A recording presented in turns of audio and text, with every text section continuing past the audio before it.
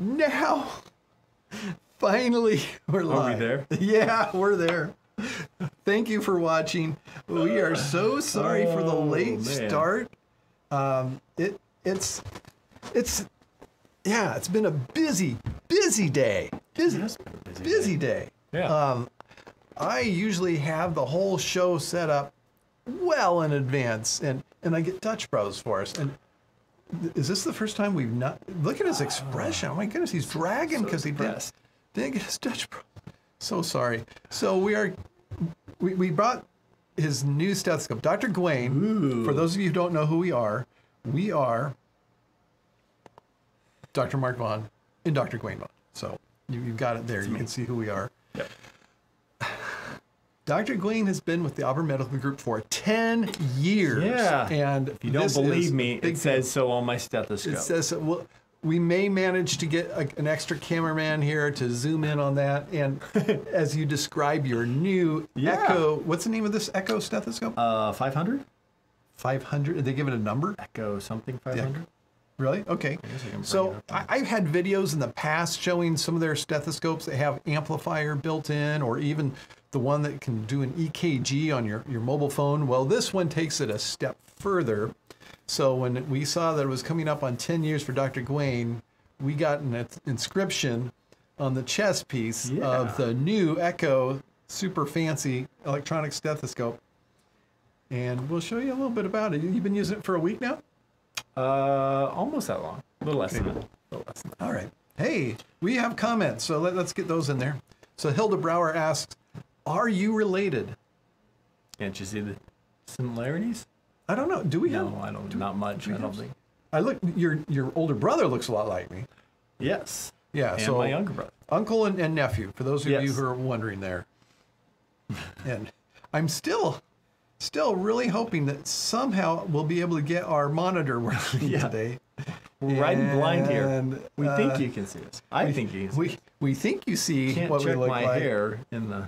You're checking your hair. Yeah, you usually can check your hair in the monitor. But, actually see. Yeah. So I apologize for getting here too late to get the monitor.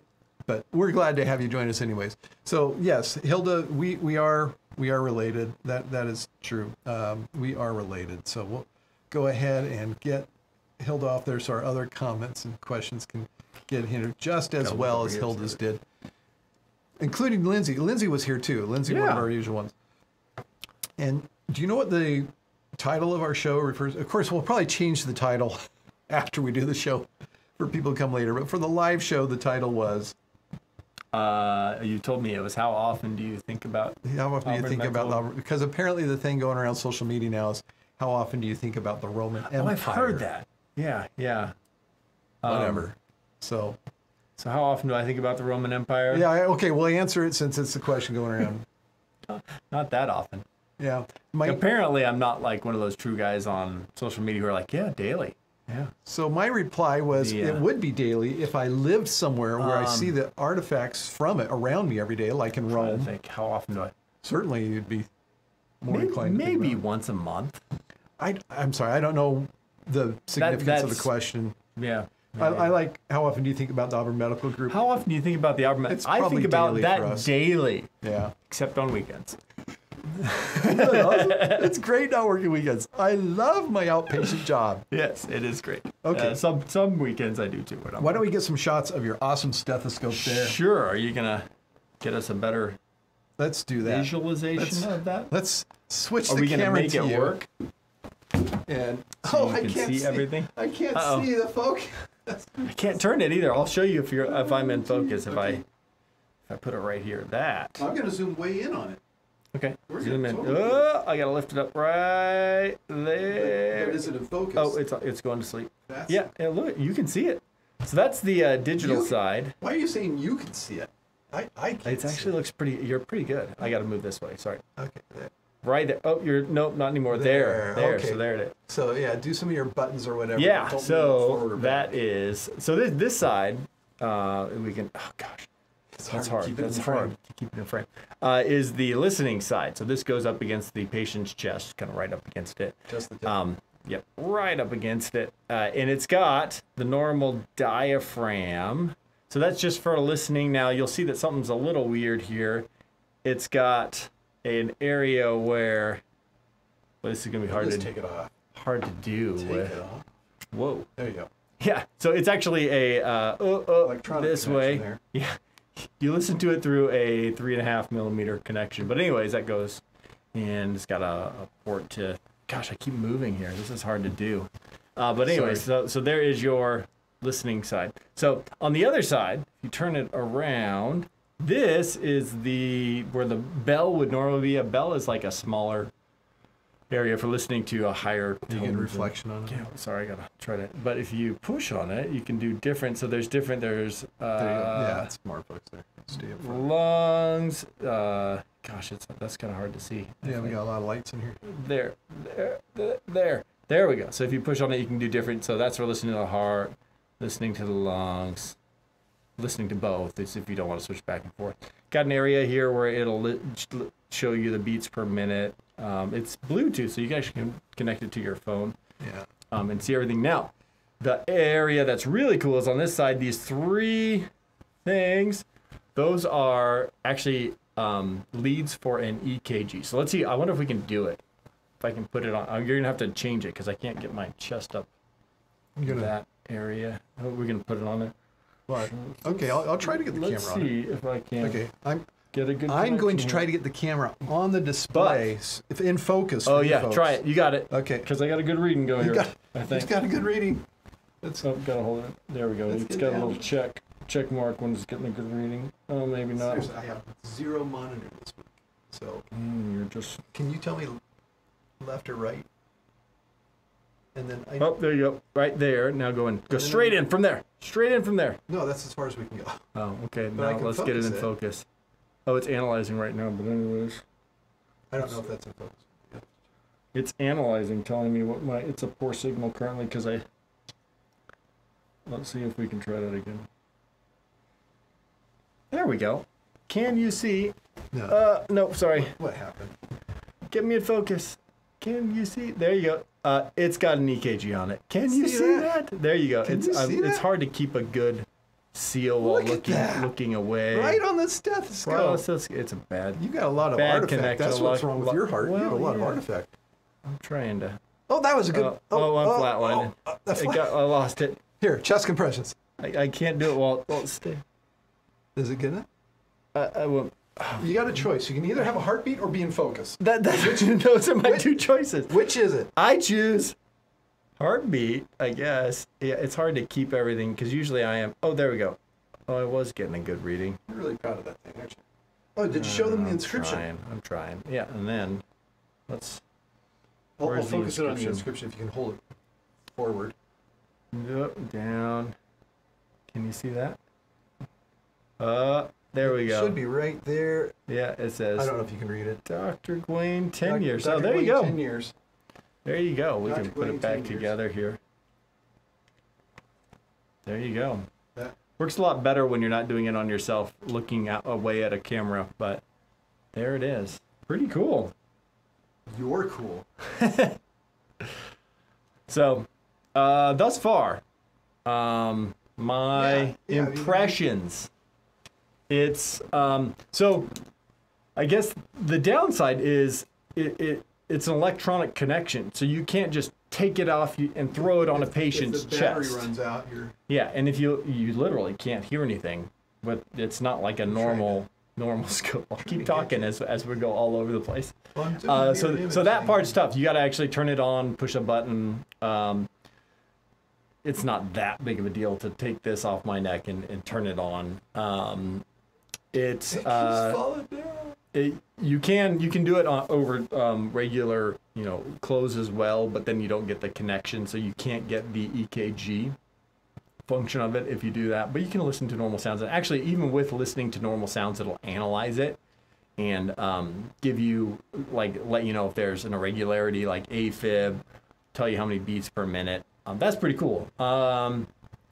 So yeah, thus far I have been pleased with it. It works really well. You can adjust the sound. So as I get older, I guess I can turn up that sound. So so I will not be Yeah, I wonder if it'll do a, let's see if I can just have it analyze.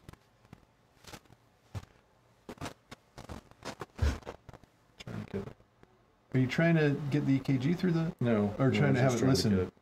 But I can't talk. That's the problem. Because it's hearing me talk. But anyways, it'll analyze it and tell me if it's a regular rhythm, if there's a murmur detected or anything like that. So, yeah. And you showed them how you can just use, if you've got like earbuds, you can use. Yeah, so you can connect to it. You can, and it actually brings it up on your phone. So you could technically just keep that around. Oh, you got to push it. Yeah, turn and then pull. Turn and then pull. So many. Yeah. So you could just walk around with this in your pocket. Try to bring up the. Will it go directly to the headphones, or do you have to have a phone connected? You may need to have the phone connected. So there's going to be a little bit of delay. Yeah. A little bit of latency. Like right now, you can see on the phone, it's. Oh, you want me to do mine? Sure. Actually, I can't do it through the T-shirt, but. Right now, we're getting these. Yeah, so it's got 3 areas where it's getting the EKG. It's not on his, but it's trying. I think that was a beat. There's a beat. There's a beat. Now we're getting a good. There we go. 55 beats per minute. 54. That sounds about right for you. I'm super excited. Yeah, that is you being crazy.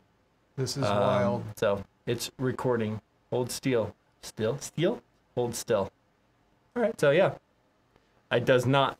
And you can see kind of that lub dub. So if we, it's analyzing. No abnormalities. Yes. So it'll tell you. How many years do I have? If there's abnormalities on it or not.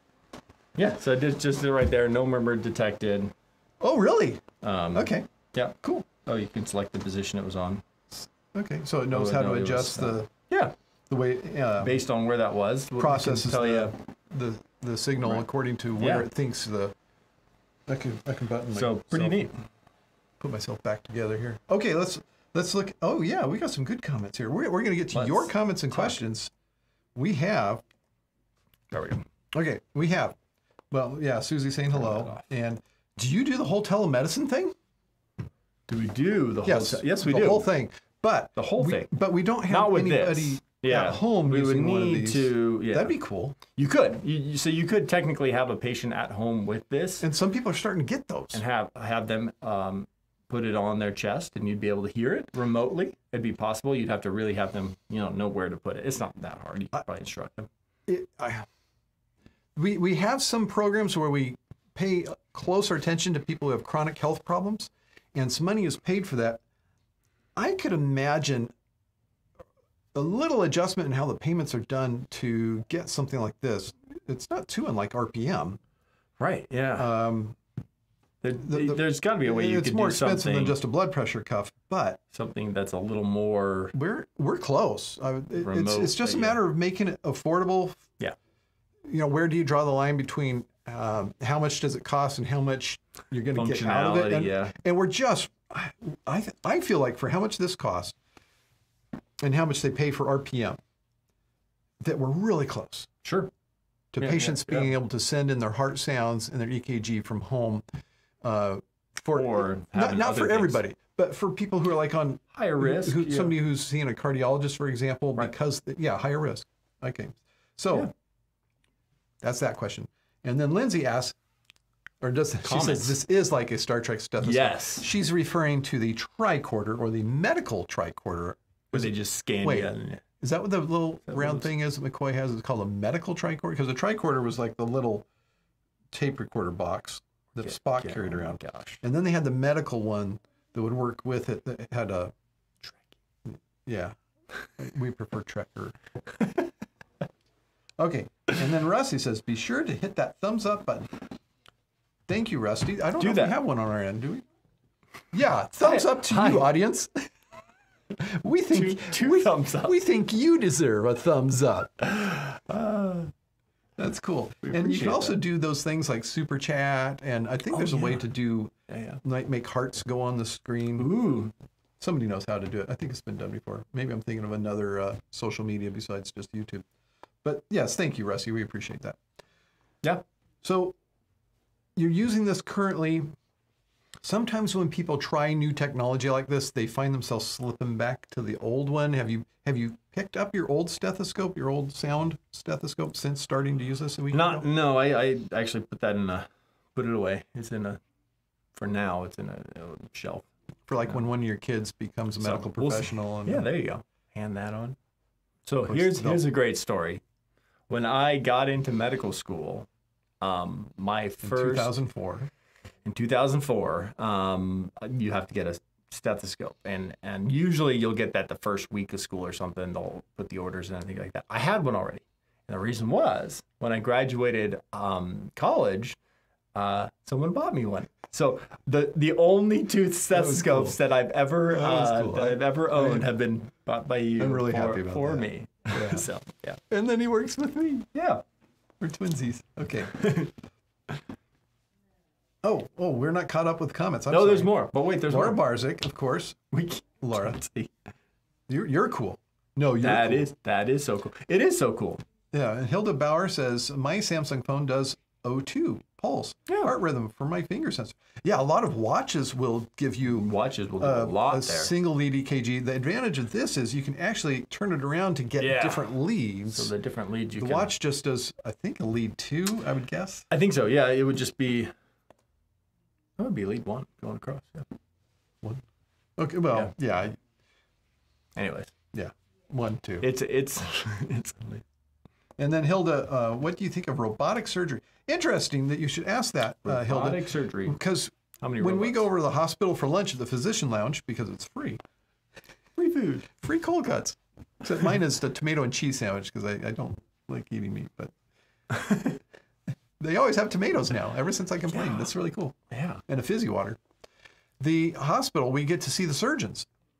And oftentimes we'll talk to them, specifically the one who talks the most about robotic. Well, actually, both Dr. Bradshaw and Dr. Antonini talk about using the robot.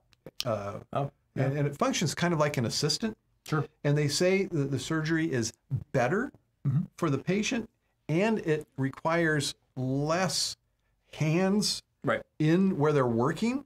So there's less going on with, as far as manipulation. It's the person who's operating, who's using it. They really like it. Yeah. Their complaint, they do have a complaint about robotic surgery. Their complaint is room turnover. Right. Yeah. Were you there when one of them was complaining about that? Right. Because they don't have a bunch of those that they can just switch out, and it's gone through a surgery, so it's got to be completely cleaned off. So they have to that limits take all the drapes off of it and put new ones on. And it's keeping them from turning over the room. If you're not familiar with this, quickly, I think people are familiar with the room turnover. I would imagine. So, you know, taking one down, preparing. How long it takes to get the next case in there is long, and so it's using up valuable OR time that doctors are trying to schedule their cases. So that's the downside. Not anything medical. Yeah. Right. Okay, and then Susie says, I'm contemplating driving up there. You seem to actually care about your patients. Well, I'm a good actor. We talk a big game. Yeah.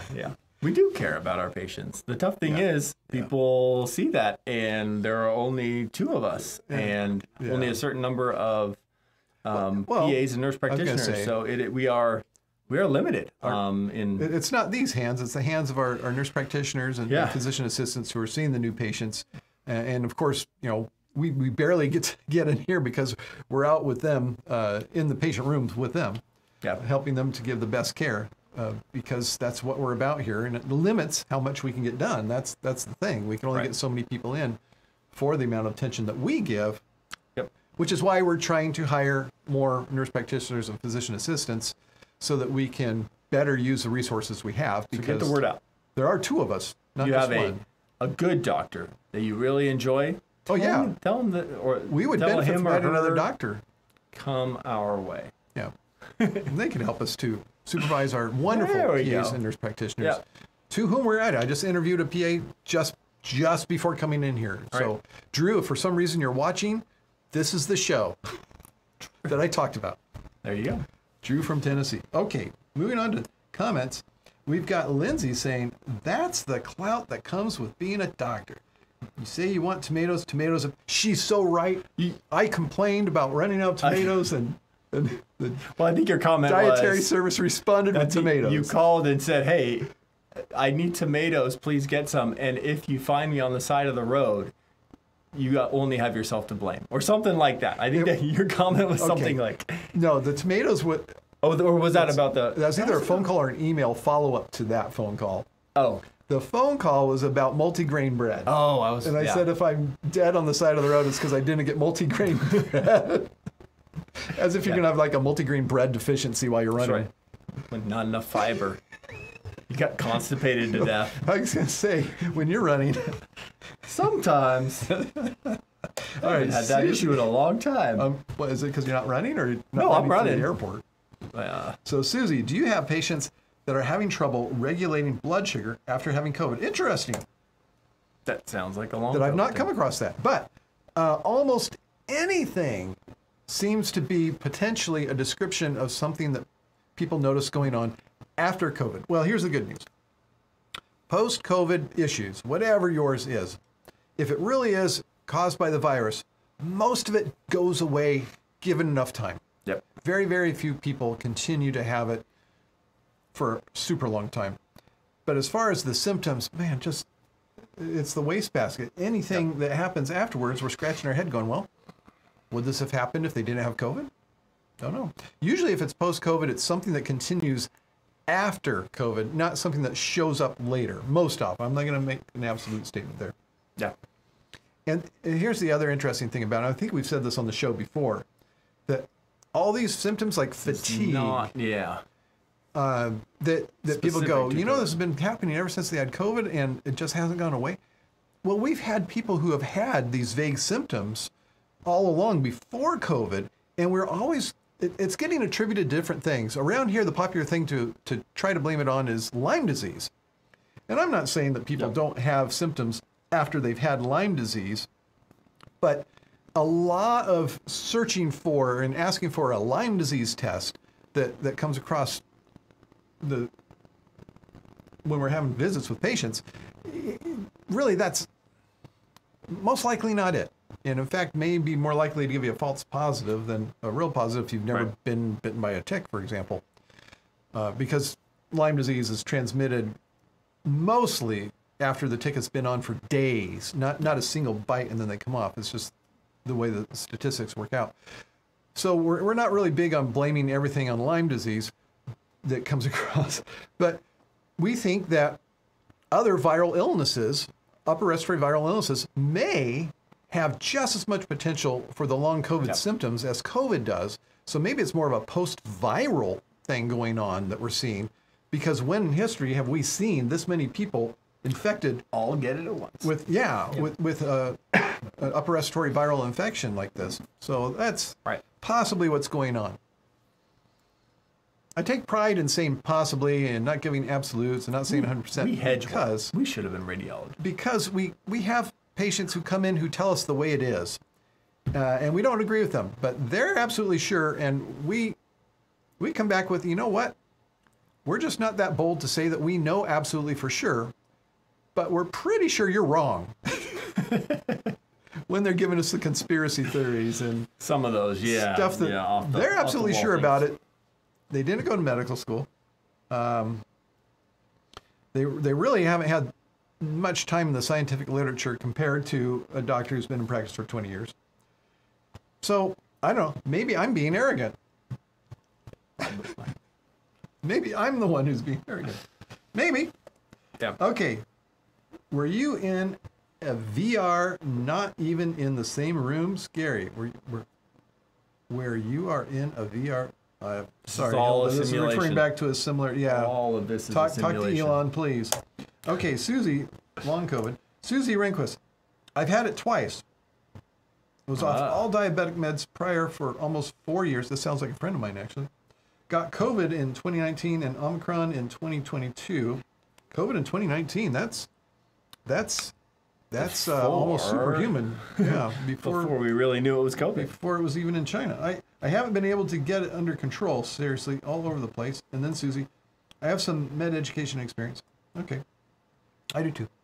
So, we have these frustrating symptoms. A lot of people. I've had some people have some difficulty controlling their diabetes after I know COVID. somebody who's had. Yeah, I know someone who not does. unusual. Yeah. And he doesn't even have any medical background. Strange. So, yeah. Yeah. There you go. So thank you so much for Yep. showing us your new Yeah. Echo. You said you knew the name, the 500 or The Core 500. the Core 500. So I found have it. the Core, It says on it. but it doesn't have it doesn't have the display.